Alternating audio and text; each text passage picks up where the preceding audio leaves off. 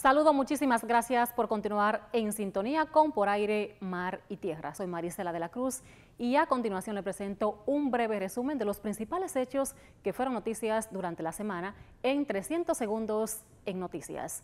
El pasado 29 de junio fue la audiencia del caso del piloto aviador Jimmy Mejía, donde los abogados de la defensa procedieron a recusar tanto al juez como a los representantes del Ministerio Público de la provincia Espaillat. Los abogados de la defensa del piloto aviador Jimmy Mejía recusaron al juez Sandy Castillo y a los representantes del Ministerio Público de la provincia Espaillat.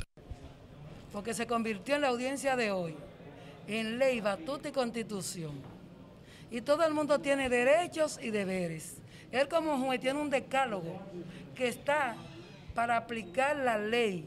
Dale a César lo que es del César, dale a Dios lo que es del Dios. En la audiencia celebrada el pasado 29 de junio, la abogada Dorca Medina expresó lo siguiente. Pues esa señora ha sido citada 7 veces y no comparece. Ay, pero el magistrado le ha cogido pena porque ella tiene miedo. Pero el procesado también tiene miedo. Y es el que está pidiendo justicia. Y es su proceso. El piloto aviador Jimmy Mejía lleva alrededor de 3 años en este proceso judicial que inició su ex esposa. La barra de la defensa procedió a realizar acusación contra la ex esposa y madre de las hijas de Mejía por sacar a las niñas del país de manera irregular. Se ha hecho cómplice en esos delitos de audiencia que están cometiendo la otra parte y quiere proteger a una señora que está buscándola a la Interpol, que es la señora que está declarada en reverdía internacionalmente y que ya se solicitó la ayuda internacional para extraditarla y para traerla por delitos más graves. Para Por Aire, Mar y Tierra, yo soy Eures Fernández. Y luego de que la Cámara de Diputados aprobara el Código Penal en segunda lectura, sin incluir las 3 causales del aborto, representantes de grupos feministas mostraron su inconformidad.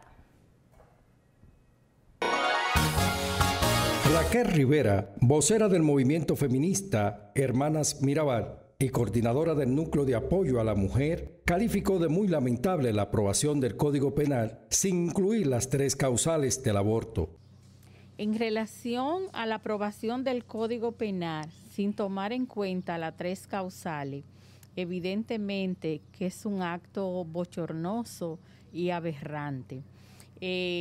Realmente se habla de un Código Penal moderno, que de moderno no tiene nada, un Código Penal que le niega los derechos fundamentales, en este caso a las mujeres. La feminista señaló que a pesar de esa decisión, seguirán en su lucha. Por eso, a pesar de esa decisión que han tomado de nuevo, nosotras seguimos en esta ocasión sensibilizando sobre todo a la juventud, a las mujeres más jóvenes, a la población en sentido general.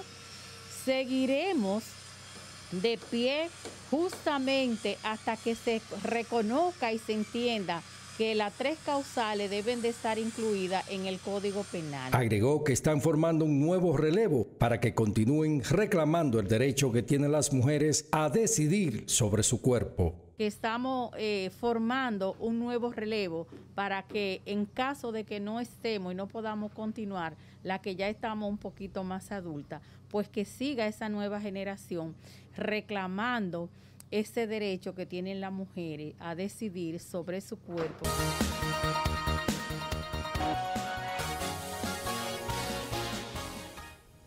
Y con el propósito de reforzar los esfuerzos para que la población santiaguera se vacune, la gobernadora provincial Rosa Santos, el ministro de Obras Públicas del INE Ascensión y los representantes del Ministerio de Salud Pública encabezaron la apertura de la jornada intensiva de vacunación en esta provincia.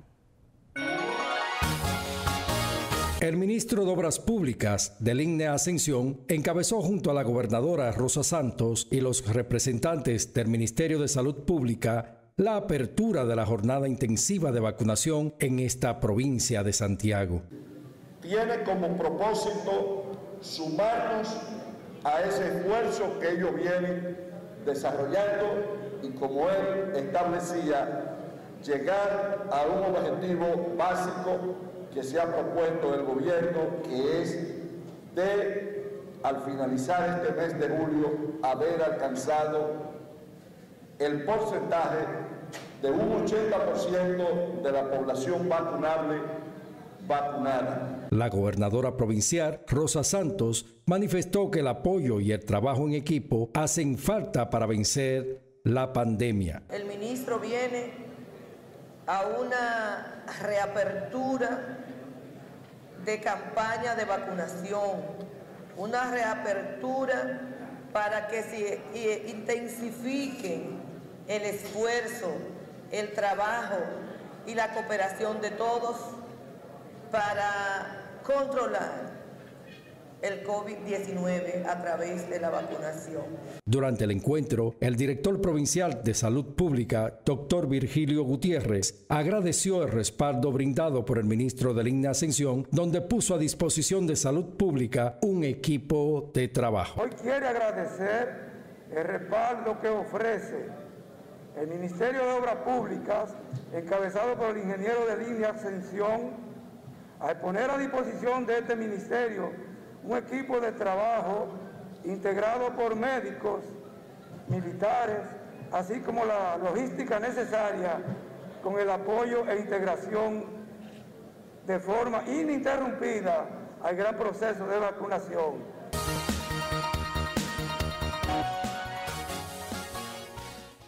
Y de esta manera concluimos este resumen de informaciones. Maricela de la Cruz estuvo con ustedes en 300 segundos en noticias. El próximo domingo los esperamos para otra entrega más. Continúen en sintonía con Por Aire, Mar y Tierra.